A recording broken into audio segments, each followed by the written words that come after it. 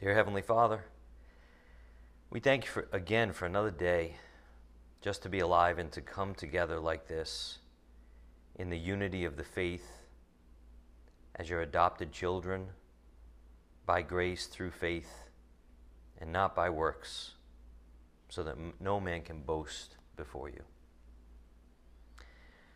Father, we pray for all of our family here at North Christian Church, including those right now that just can't be here for some reason. And we ask that you help them know that we're with them in spirit and give them courage and faith to go on in whatever their test and their battle is right now. And we thank you, Father, for your word and your spirit, and even for getting your word out in the ways that you do, so that even those who can't be here can hear your word and be up to date and be with us. And Father, most of all, we're grateful and thankful for your Son, Jesus Christ, who paid the way for our entire salvation, once for all, so that whoever trusts in him from the heart will be saved. Father, we ask that you bless this message, that you guide us tonight by your Holy Spirit. Open our eyes so that we can see and we can differentiate light from darkness, and that we can know your ways instead of our own ways. We ask these things in the name of our precious Lord, God and Savior Jesus Christ, and it's by the power of your Spirit we pray. Amen. Okay, a little aside from the Spirit as we open up this evening. Happy New Year. On the first day of January 2019, I can't believe it myself. I don't know if you can, but some of you thought the rapture was coming in Y2K, and we'd never make it this far. But here we are. The Lord tarries. It's all up to him. But the great thing about a new year, just like each and every new day, is that it ushers in the chance to forget about our past failures and to look ahead to better things. It's an opportunity, really, to reset maybe where we are, to start over. So no matter what our past failures are, or even this past year, if you had a quote-unquote bad year, the Lord is with the humble. He's always with the humble. And if we go forward asking for his help, he will give it. That's just what he does. That's who he is. As long as we have a repentant heart, for example, he's there with us. He's ready to go forward. Let's go. So this is a good time to share a couple of verses on the topic of looking ahead, which you may be familiar with. But this might be the right time to grab a hold of these with an attitude of faith and personalize it for your own walk with Christ. So let's start by opening up in Philippians 3:13. Turn to Philippians 3:13.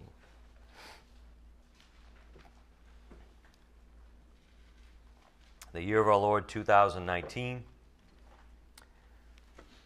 I always like to put it that way with people when I have the chance, to remind them that the very calendar we have is based on the birth of the Lord Jesus Christ.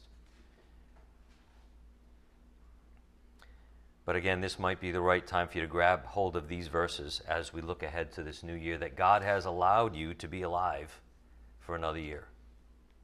So by default, he has a plan for your life, if you're still here. Philippians 3:13. Brethren, I do not regard myself as having laid hold of it yet, but one thing I do, forgetting what lies behind and reaching forward to what lies ahead. And this is a mental thing, folks, right? This is a mental attitude that you choose to have. I'm going to reach forward to what lies ahead. I'm not going to look behind anymore. So again, this is an opportunity with the new year. And then Paul says in verse 14, I press on toward the goal for the prize of the upward call of God in Christ Jesus. Do you? Will you? Maybe some of you needed to hear this right now at this very moment. But look at Paul's attitude. And will you by faith embrace the same attitude? Turn to Lamentations 3:21. Lamentations 3:21.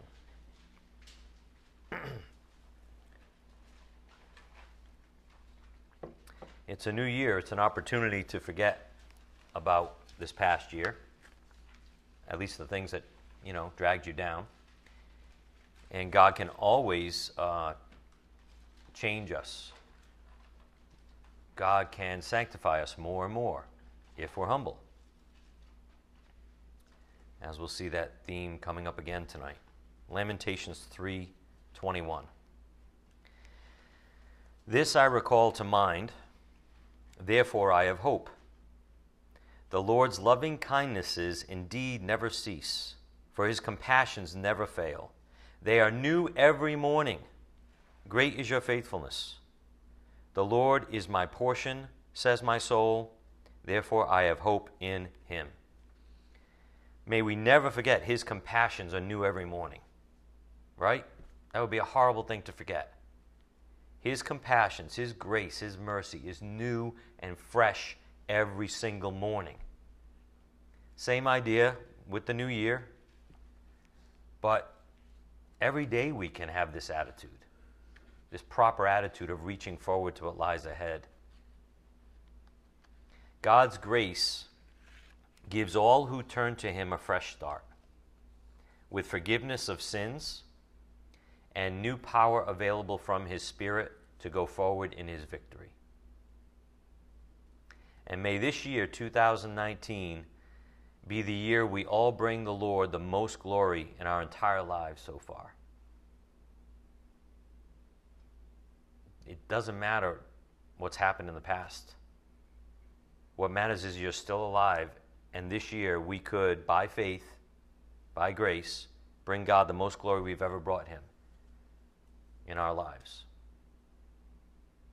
And may this year be the year that we're not mastered by anything except by the Master himself. Remember this verse from a couple weeks ago on the board, 1 Corinthians 6:12. Paul said, all things are lawful for me, but not all things are profitable. All things are lawful for me, but I will not be mastered by anything. Is that your decision for the new year? It starts with a decision. By faith. I will not be mastered by anything. I'm tired of being mastered by anything and, bringing shame to the Lord with my life in certain areas. I will not be mastered by anything. As we learn about the deceitfulness of sin, God will deliver us from the domination of sin in our lives, and instead we'll be dominated by the Holy Spirit. How awesome would that be if on December 31st you can look back on this year and say that? You know what? I submitted to the Holy Spirit. He dominated my life this year instead of being dominated by sin. May this be the year we listen to and follow the Spirit's convictions within us more than any other year so far. Amen? It's an opportunity. And that's what's so exciting about this study we're on. When we uncover the enemy's devices and refuse to buy his lies anymore, we will no longer live in the subtle deceptions Satan wants us to live in. We'll no longer be slaves to sin, in other words, experientially. And we can enjoy the peace and love of God each and every day, bringing God tremendous glory with our lives, instead of bringing glory to ourselves. So back to our main subject. We started out on Sunday remembering the conversation in the Garden of Eden. Turn again to Genesis 3, verse 9.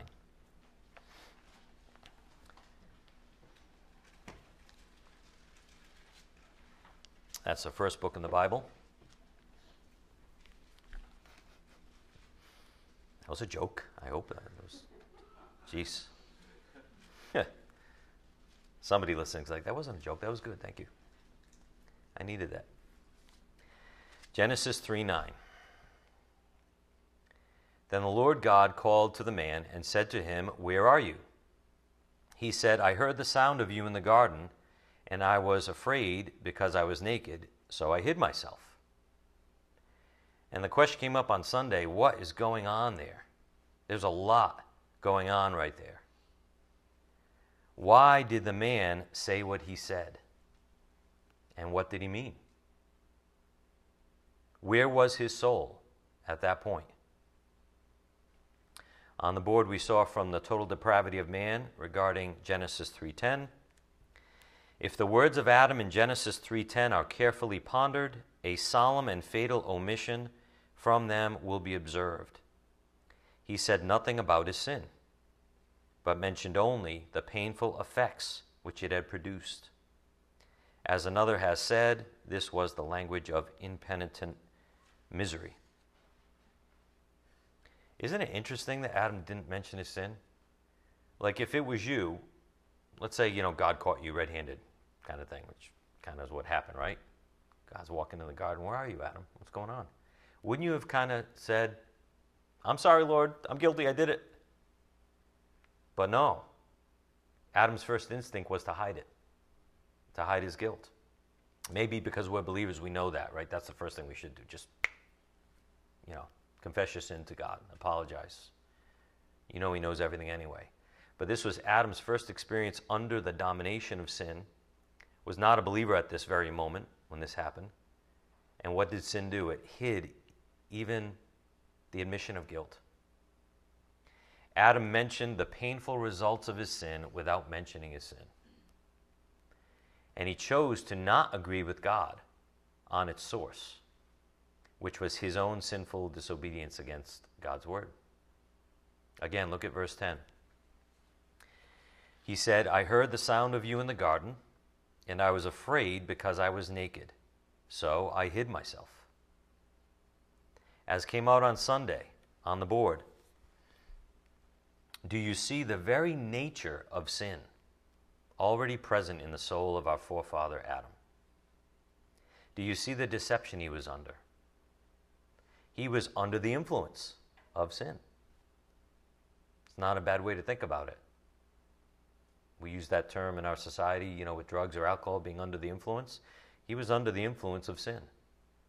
It took him over at that time. Sin grabbed a hold of him, so much so that he was not concerned with offending God, but he was concerned with his own discomfort and dissatisfaction. So again, on the board, do you see in this verse the very nature of sin already present in the soul of our forefather Adam? Do you see the deception he was under, and that he was under the influence of sin? Sin makes us hyper-focus on self, often putting us into a pity party, even if we're the ones that caused it. That's the irony of it all. Often the nature of sin will convince you to believe anything besides taking the blame. I know we all have been through this ourselves, living in denial. On the board, again from the total depravity of man, we saw this on Sunday also. The chief objective of the fallen sons of men is to quiet their guilty consciences and to stand well with their neighbors. Hence, so many of the unregenerate assume the garb of religion. That's really well stated. Sin might ask, how can I put myself in a good light? I know, I'll get religious. I can get religious with the best of them. I can match up that way. That's what sin says to us. Rather than facing the music, rather than being honest about our own sin against God. Again, on the board, the chief objective of the fallen sons of men is to quiet their guilty consciences and to stand well with their neighbors. Then they think they're all set. Hence, so many of the unregenerate assume the garb of religion. Deep down, I know I'm wrong, but if I can just measure myself by my neighbors, I won't look that bad and I'll fit right in. So now I'm under self-deception that everything's okay. And I could ignore my conscience because at least I've done something. That's religion. That's what the sin nature rallies for us to dive into in our souls. Push it all aside, push the truth aside. You're not all that bad. Grab onto religion so that you can get on a works program and tip the scales just enough so your conscience can relax and you can even continue in your lifestyle that you want to continue in, that you know is against God. That's one strategy of Satan and his agent, which is sin. Think about it. Satan is the father and founder of sin, the first one to rebel against God in all of history. And he's also called in Holy Scripture the father of lies. Anyone who is under sin and refuses to turn to Christ remains under their father, the devil. And that includes remaining under sin. And that might sound harsh, especially to someone who isn't into the Word, right? Even a believer or even certain religious people, that might sound kind of harsh. But that's the deception sin keeps us under. People are unknowingly, when they're under sin and refuse to repent and turn to Christ, they're unknowingly under the wing of Satan. You know, I said to some guy the other day, I was talking about a certain religion, and I came out and said to him, it's evil. And he was like, whoa, I can't go that far. But that's because you think of evil as the obvious evil stuff, right? Like murder or something, right? Evil is when something appears as good and is false, right? Evil is when something puts on a good front and it's a lie. That's evil. In fact, that in a way that's more evil because it's deceptive. But people don't want to hear that. But that's really what evil looks like. Satan is an angel of light, disguises himself as an angel of light. So back to the garden. Were it not for God's grace reaching out to Adam and the woman, they would have remained under sin forever, under the deception of sin forever. But they accepted God's sacrifice for them, as we can see if we keep reading on in Genesis 3. But back to one of Satan's strategies and his agent, sin. He desires creatures to grab onto religion so they can get on a works program and tip the scales just enough so their consciences can relax and ignore the whole truth. That's the quote-unquote beauty of religion, and I'm being facetious. That's what is beautiful to the sin nature about religion. And therefore you can fool yourself, which a lot of people in this world do. Just let me keep fooling myself. I don't want to face the truth. I want to live my life, my way. And if I go into religion, I can justify it. Just enough to be at some level of peace. So you fall for the deceitfulness of sin and live in a false reality. Unfortunately, that's what the majority of the world is trapped in right now. That's the darkness that they think is light. Religion. Some kind of religious system. Relying on religiosity to satisfy God. That could be the greatest deception, the greatest darkness in this world. Relying on religiosity to satisfy God. And that's why the Lord sends us all out as evangelists to seek and save the lost, because they're lost and they don't know it, right? They think their religious system is good enough, and they literally have blinders on. They literally have scales on their eyes, thinking it's good when it's evil.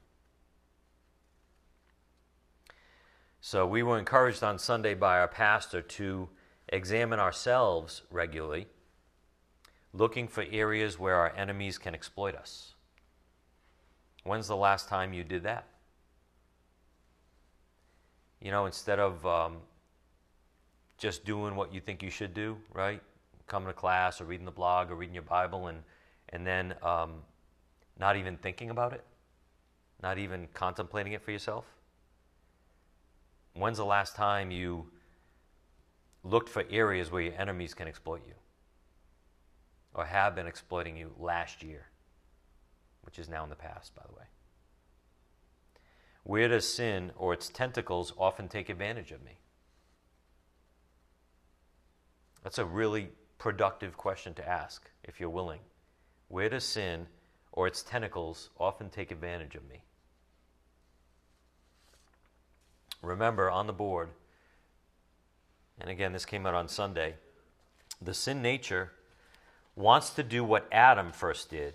Look at the external results, the difficulties, the strain of life itself, and then, incredibly, it goes so far to turn on God. That's what the sin nature wants us to do, like Adam did. And I personally had an area in my life that I was subtly blaming God for, asking God why. Let's face it, when we ask God why, it's usually not out of faith. It's out of doubt, right? Or anger or some kind of unholy dissatisfaction. So during Sunday's message, which, if you were listening, should have hit you right between the eyes to some degree, I personally had an area in my life that I was subtly blaming God for, and I was asking God why. But after Sunday's lesson, I was able to see, and that's kind of the whole point, right? God opening our spiritual eyes to see what's really going on in our lives and in our soul and in our motivation. I was able to see the current results in my life are from my own sin, from my own disobedience to God over the years. So once again, God is asking us to simply be honest with Him and with ourselves. That's been a recurring theme for a while now. But on the board, sin wants to get your eyes on the external results and the pain you're in, rather than discovering the cause and being set free by agreeing with God on the matter. This is going to come up a little bit later too, but this is what sin wants to do. This is one of sin's strategies. Sin wants to get your eyes on the external results and the pain you're in, rather than being objective, stepping back and looking at the big picture, rather than discovering the cause for your pain and being set free by agreeing with God on the matter. For example, taking responsibility for your own actions over the years, as opposed to asking God why. And that's where freedom comes. Turn again to Proverbs 19:3. Proverbs 19:3. See, sin doesn't want you to discover the cause. Sin doesn't want you to know the truth, not the whole truth. Because sin doesn't want you to be free. It wants you to stay in bondage. Proverbs 19:3. The foolishness of man ruins his way, and his heart rages against the Lord. Now, if you think about it, that makes no sense. That's not even logical. The foolishness of man ruins his way. So you ruined your own way by your foolish actions, and then your heart rages against the Lord. That doesn't make any sense. But here's the question. When are we being dominated by sin, or when you, just apply it to yourself, when you're dominated by sin in a certain area, how we act, does that ever make sense? How we think, how we rationalize, do we ever honestly make sense when we're trying to stay in what we want to stay in and justify it? If you think about it, there's no objective honesty. Instead, there's rationalization that any objective person from the outside can see you're falling into. Sound familiar? I mean, you've done it to other people, right? When you could see someone going down a path and staying down a certain road, and objectively you can see exactly the pit they're falling into, and they can't see it. Well, guess what? That happens to you sometimes. You're the one walking down a path that you don't realize or unwilling to admit, and everyone else can see it because they're objective. And you can't see it because you're subjective. You can't see it because you think the darkness you're walking in is light. Or you choose to turn a blind eye to the truth of the situation. And this is hard stuff. This is hard reality. It's like, are you willing to go to God and be honest about your habits, your decisions in the past? Are you willing to take responsibility for the results that have now come in your life, possibly? And say, you know what, if I'm really honest, that's because of this pattern I've had, possibly over years. So again, look at Proverbs 19:3. The foolishness of man ruins his way, and his heart rages against the Lord. Here's what Pink said on this verse we saw on Sunday. This is one of the vilest forms in which human depravity manifests itself. That after deliberately playing the fool and discovering that the way of transgressors is hard, we murmur against God instead of meekly submitting to his rod. Again, what a statement. Think about it. Sounds like any time we act like adolescents, doesn't it? So you did the wrong thing. You chose to do the wrong thing. You discovered that there's suffering on the end of it. So then you act like a baby and complain against God instead of submitting to his rod. We've all been there and done that. Acting like foolish adolescents, unwilling to take responsibility. The good news is there is a way out. There is a way to be rescued from the deceitfulness of sin. And you know what we're back to, everybody? One thing. Anyone want to guess? It's humility. We're back to humility. That's the only reason, that's the main reason that we suffer and continue to suffer. Because sometimes we think we're being humble, and in certain areas of our lives we're not. Because we're not submissive to his word. That's how we can tell. We sin in a certain area, often gradually over time, and then we blame God for the results. When God promises to be gracious to us, if instead we turn to him in humble repentance. But no, that's not what we do, right? We hold on. We justify. Our Heavenly Father longs to be merciful to us. He so wants to be merciful to us. But that depends on our free will. If we're willing to have a humble attitude before him and take responsibility for our decisions, and not act like an adolescent blaming others all the time. And we're all guilty. If we're honest, we know this. In certain areas of our lives, little things we hold on to, subtle things we hold on to. We all play the fool at times in certain areas of our lives. But then what is the question? On the board, playing the fool.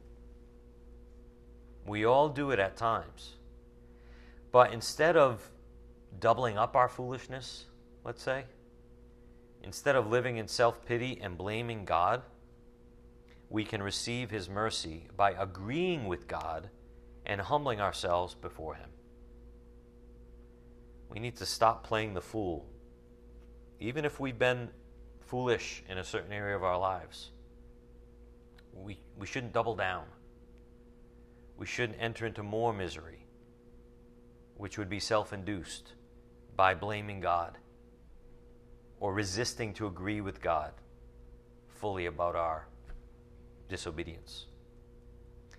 Proverbs 19:3 we've just seen, Luke 18:14, 1 Peter 5:5 and 6. You'll be familiar with some of these. James 4, 1 through 10, and 1 John 1, 5 through 10. Again, we all play the fool at times, but instead of living in self-pity and blaming God, we can receive his mercy by agreeing with God and humbling ourselves before him. So first, let's turn to Luke 18, verse 13. Luke 18, 13. As we've seen, this point on the board is a rule of life that starts at salvation and continues through our sanctification as believers. It's a rule of life. We can't deny this or get around this, but it's a wonderful rule of life that is rewarding to the humble. Luke 18:13. But the tax collector, standing some distance away, was even unwilling to lift up his eyes to heaven, but was beating his breast, saying, God, be merciful to me, the sinner. I tell you, said Jesus, this man went to his house justified rather than the other. For everyone who exalts himself will be humbled, but he who humbles himself will be exalted.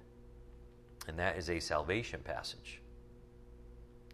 Again on the board, we all play the fool at times. But instead of living in self-pity and blaming God, we can receive his mercy by agreeing with God and humbling ourselves before him.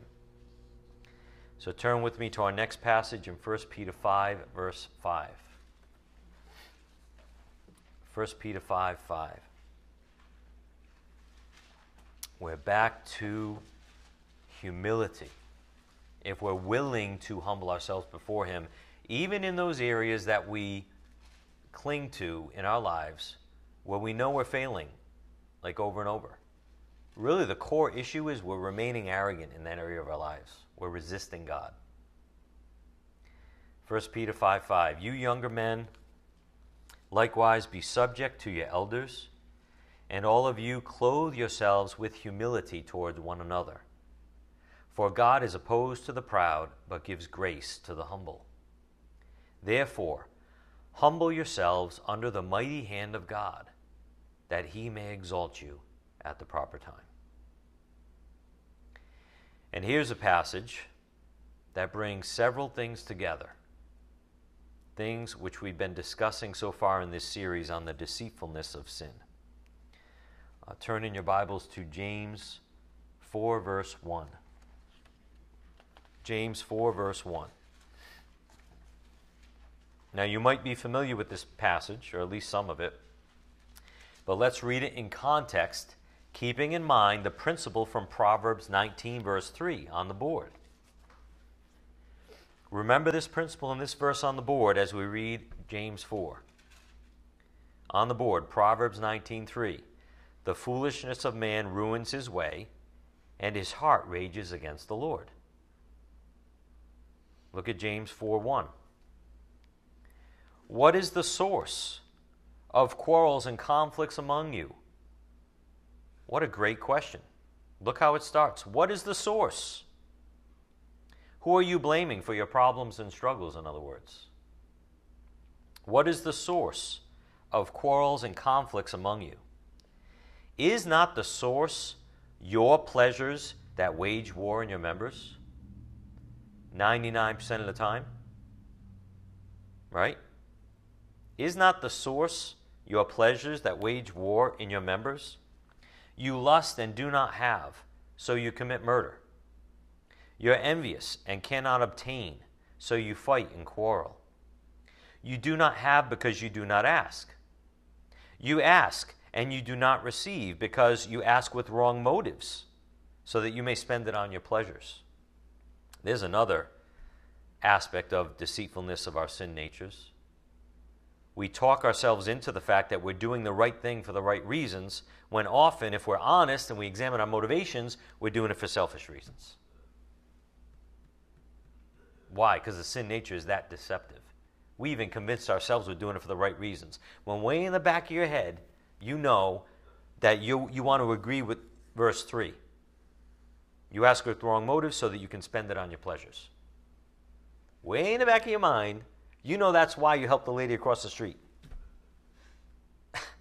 Some deviant way to, spend it on your own pleasures. Maybe to get a tip. Maybe other people are watching. Whatever. We can go on and on. That's religiosity, by the way. That's our religious side, the sin nature panders to, and says, you're doing this for the right reason, right? We talk ourselves into it. We're so foolish, right? Back to verse 1. What is the source of your problems? Verse 3, you ask and do not receive because you ask with wrong motives, so that you may spend it on your pleasures. You adulteresses, do you not know that friendship with the world is hostility toward God? Therefore, whoever wishes to be a friend of the world makes himself an enemy of God. Or do you think that the Scripture speaks to no purpose? He jealously desires the Spirit which he has made to dwell in us. But he gives a greater grace. Therefore it says, God is opposed to the proud, but gives grace to the humble. Submit, therefore, to God. There's our base problem right there. You think you're humble, but you're unwilling to submit to God in a certain area of your life. You're being arrogant. There's our base problem, even as believers. We're unwilling to submit to God and His ways in certain areas of our lives. And God's trying to help us let it go. Stop deceiving ourselves in certain areas that we're being humble, in an area where we're not submissive. Submit, therefore, to God. Resist the devil, and he will flee from you. Draw near to God, and he will draw near to you. Cleanse your hands, you sinners, and purify your hearts, you double-minded. Be miserable and mourn and weep. Let your laughter be turned into mourning and your joy into gloom. Merry Christmas, right? Sound familiar? Let your laughter be turned into mourning and your joy to gloom. Why? Because it leads to true good in our lives. Look at verse 10. Humble yourselves in the presence of the Lord, and He will exalt you. Humility is a real thing. Like, if we humble ourselves before God, if we submit to Him, there's a real fruit and a real reality in your life and in your heart when you do that. And you know what it first brings? Mourning and gloom. Because you are finally admitting the depths of your sin, maybe, or your guilt against God, your disobedience to God in a certain area. You're finally admitting that, and guess what it brings? Sorrow. And you know what? That's wonderful, because now you can be brought back up by the Lord, and He can exalt you. We all want to be exalted or promoted, right? That's why we sin, because we want to rush blessings into our lives. We all want to be exalted or promoted, but it's subtly on our own terms, at least in certain areas of our lives. But God says, if you will turn to me and you're honestly willing to do it my way, I'll exalt you at the proper time. And it will be legitimate. It will be real and lasting and satisfying because it's from me. No more self-induced misery. No more wallowing, right? In self-pity and blaming God very subtly. But why, God? We want it on our own terms. But only when we honestly humble ourselves before the Lord in each area of our lives. Yeah, it might be sad at first, but He's then able to exalt you and lift you up. And it's for real. Turn to 1 John 1, verse 5, as we continue with the point on the board that we started with. See if we can find that again. Playing the fool. We can receive His mercy by agreeing with God and humbling ourselves before Him. Look at 1 John 1,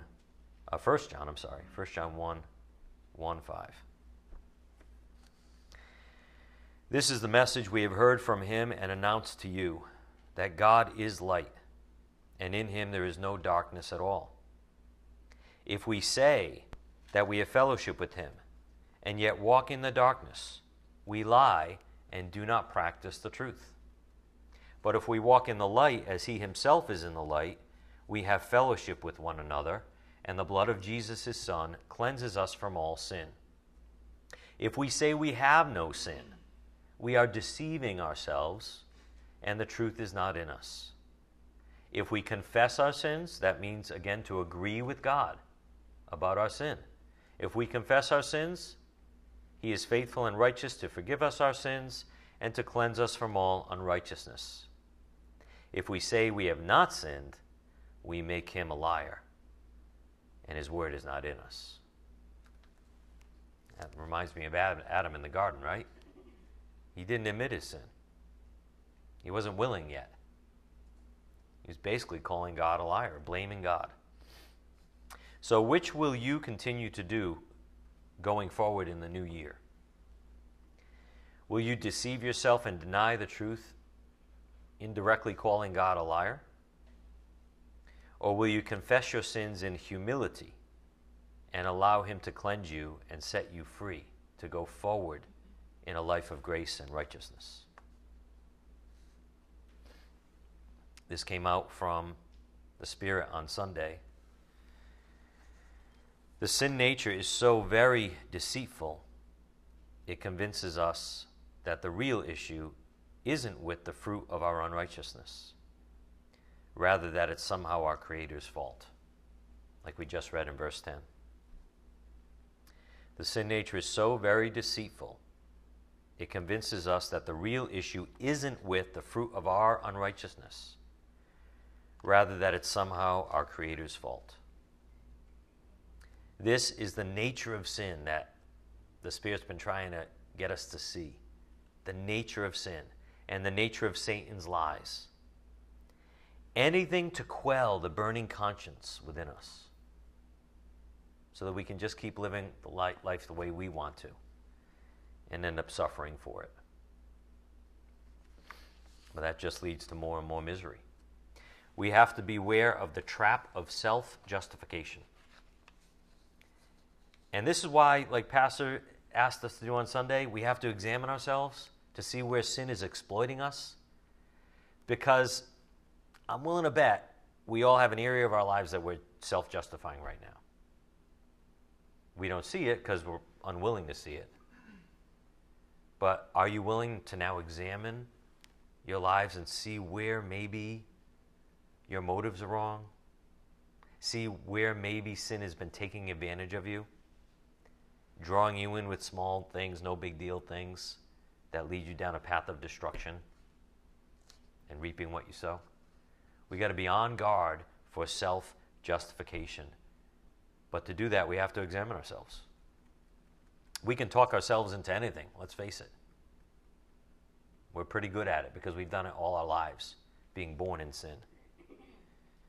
And why do we do it? Let's be honest about why we do it. To enable ourselves to continue in a lifestyle that satisfies our own lusts, whatever those might be. That's why we self-justify. You could have a lust for shopping, for spending money. You could have a lust for anything. It could be anything. And sin is willing to do anything to keep its little binky in place, to not give it up. Sin will deceive you to the nines so that you can just hold on to your little binky. It's not a big deal. Whatever that little lust may be that you refuse to let go of. And for this end, the flesh is even willing to blame the Creator for its own bad decisions. Even subtly blaming him by asking why. But the Bible says God is the source of good, as we know. God is the source of good. He's not the source of evil. All good things come from him, but bad things come from sin itself. We could trace it all the way back to the sin nature. We could trace it back to the total depravity that we're born in. And we will see it if we're willing to trace it back. And it's painful at first. Your laughter is going to be turned into mourning for a while. Your joy to gloom for a while. But if you humble yourselves before the Lord in that way, he can exalt you, like for real, and change your life and change your heart in that area and set you free from the bondage. That's what I'm looking forward to this year, in the new year. We were given an important reminder on Sunday on why we mustn't blame God for the pits we end up in. Turn in your Bibles again to James 1:13.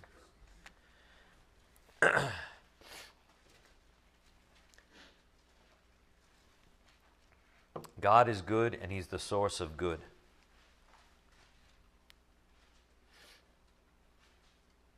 We mustn't blame God for the pits we end up in, even though we often subtly do so.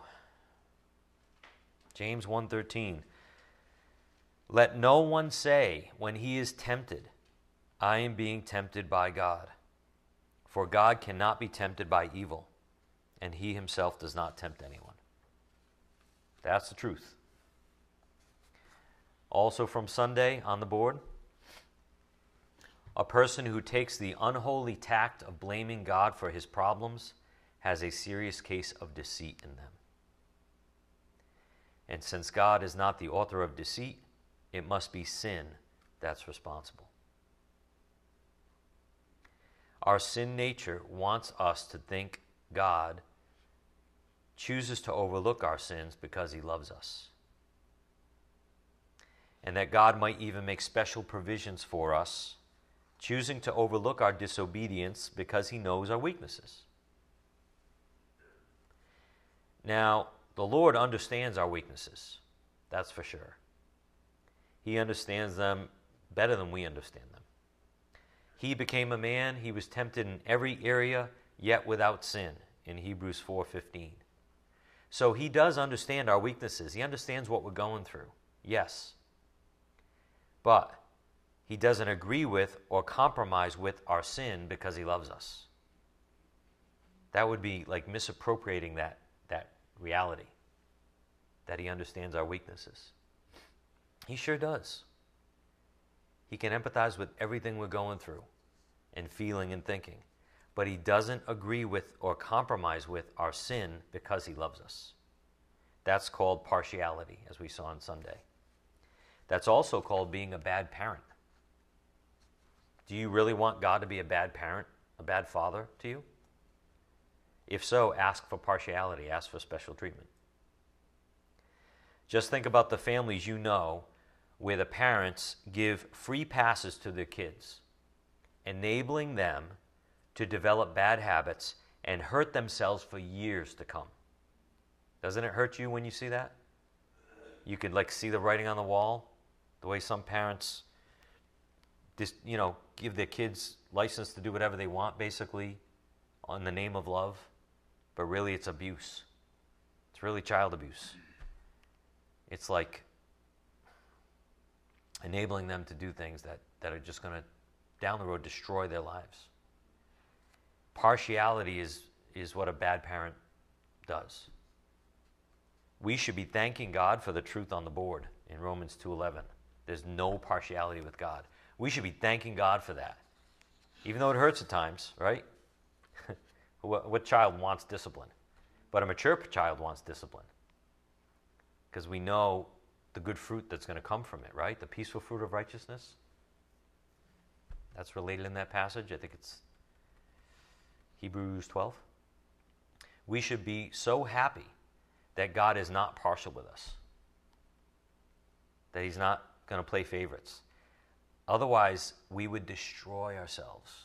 Do you know what I mean? I hope you personalize this. If God let us get away with our sin, so to speak, if there was no divine discipline from him as a good father, we would destroy ourselves. Look at some of the misery you live with now from your decisions. Some of the results, some of the reaping what you sow. Can you imagine if God was partial towards you? And out of love ignored certain things that you do, that you might even refuse to confess? You would destroy yourself. As we've learned in the past, partiality leads to subjectivity.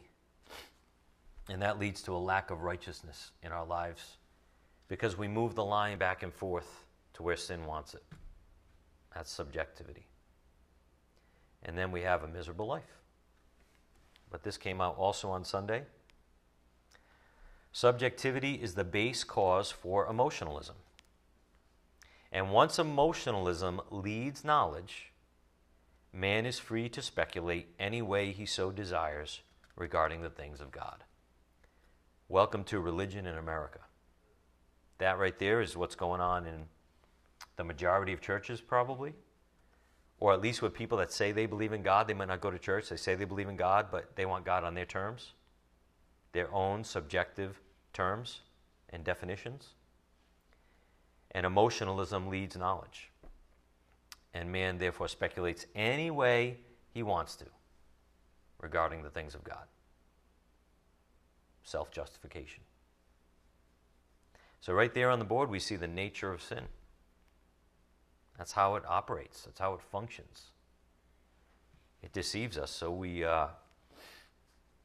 fall into this trap. Starts with subjectivity, then emotionalism goes ahead of knowledge instead of behind knowledge where it belongs, and then we speculate to our heart's delight, thinking we're in the good, and we're deceived. We're in the darkness, we think we're in the light. However, as we've learned recently on the board regarding integrity, objectivity exists in the absence of partiality. We cannot make special rules for those we love, including and starting with ourselves. That's our biggest problem. We love ourselves too much. That's the sin nature wanting to get what we want to get. Jesus despises this. He's like, do you want the truth or do you want life your way? And then on Sunday, the Spirit addressed the big white elephant in the room.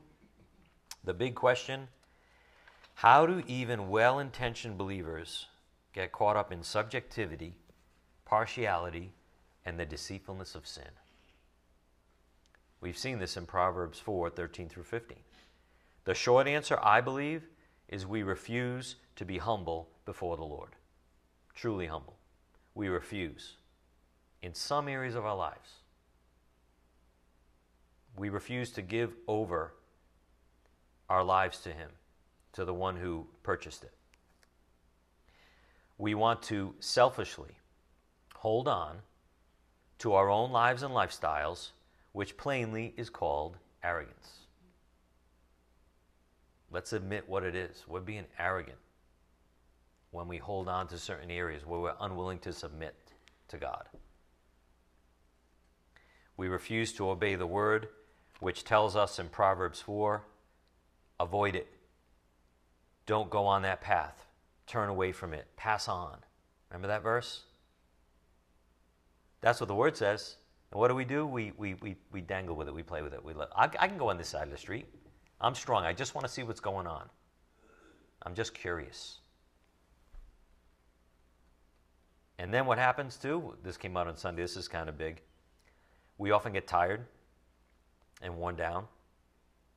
I don't know about you, but when I'm tired, I'm vulnerable. I'm susceptible. I'll give in. We even fall into arrogance and self-justification more when we're tired, don't we?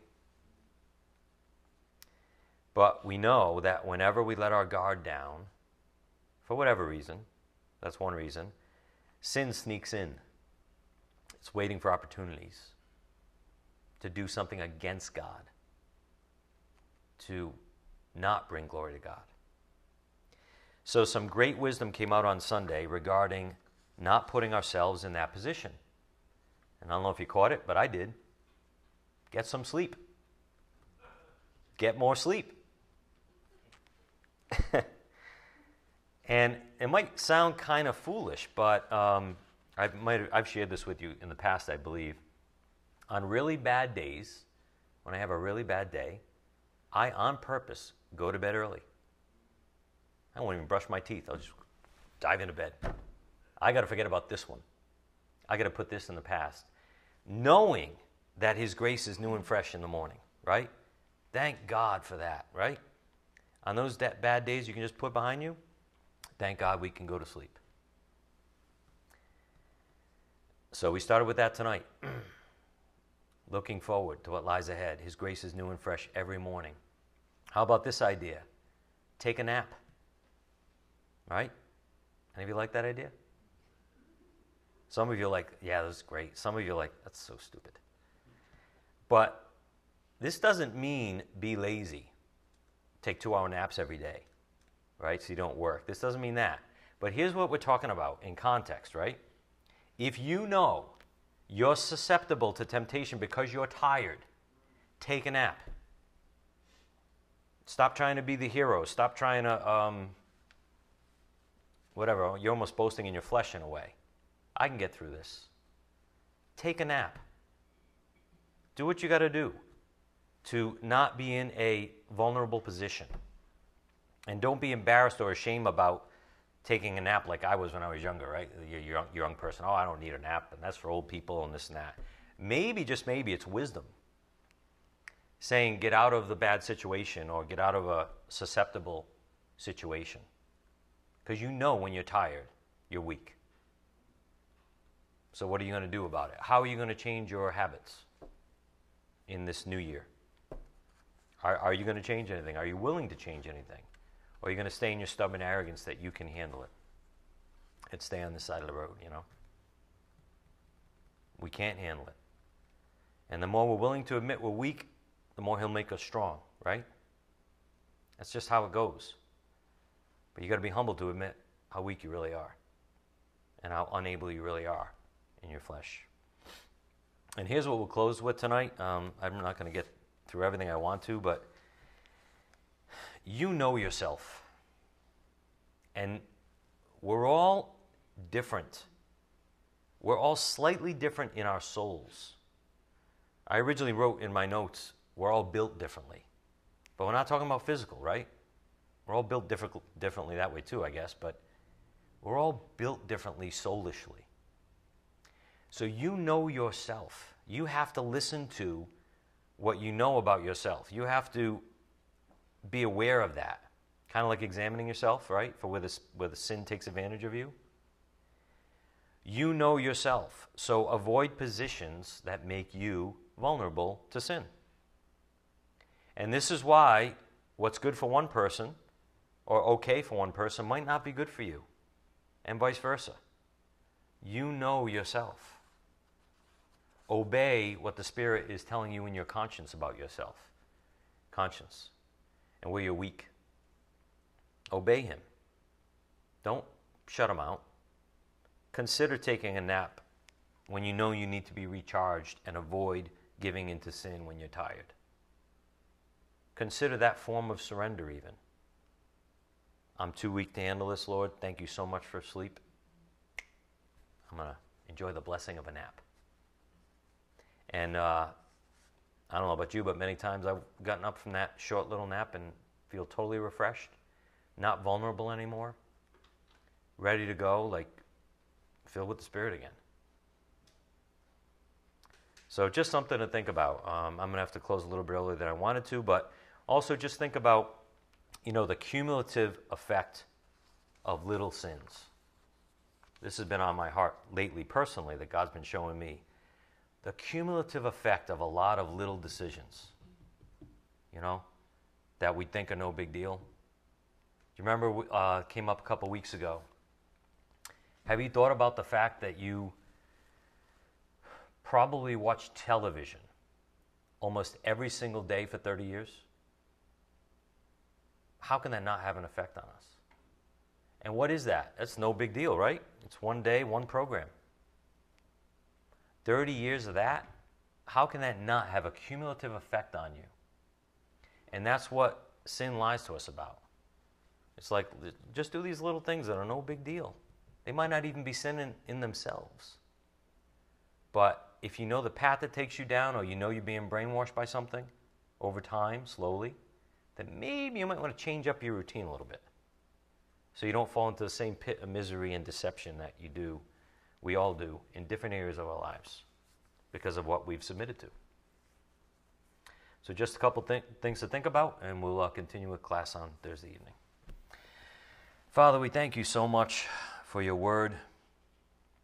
It's just so enlightening. It lights our path. And we ask, Father, that you help us truly be humble before you in every area of our lives, to be submissive towards your word and your spirit.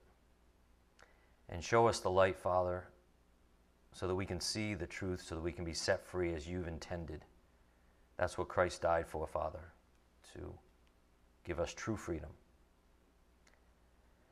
Help us live in your word, in your truth, and help us bring it out, Father, to a lost and dying world that needs it so desperately. Help us to save people from religiosity, open their eyes to the truth, that you're the only way and the truth and the life. And no one can get to you except through Christ. We ask your blessing upon us all as we leave this evening. It's in Christ's precious name we pray, by the power of your Spirit. Amen.